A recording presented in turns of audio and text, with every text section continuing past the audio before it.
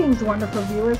For this project, you're going to need, I don't know what you call it. I'm sorry, I don't even know what you call this, but it's an eyelet or something you put eyelets in, or some type of pliers.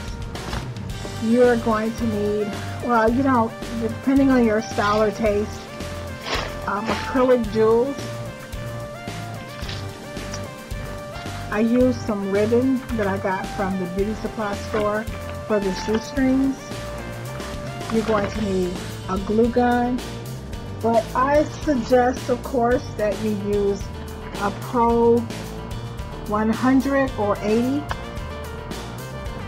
But this is the perfect one to use when you're placing the lace around the shoe, because you don't want you want a nice soft heat.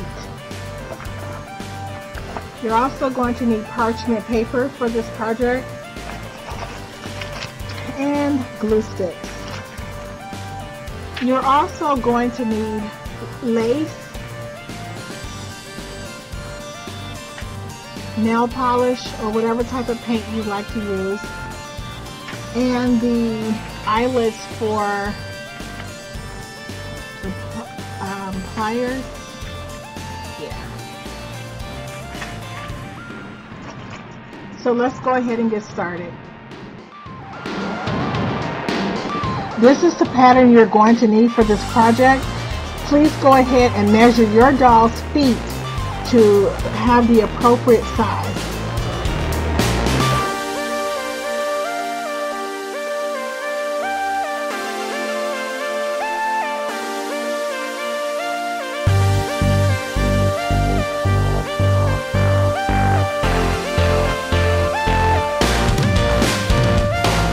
Make sure that you trace the outline of the pattern first, because this holds the pattern in place.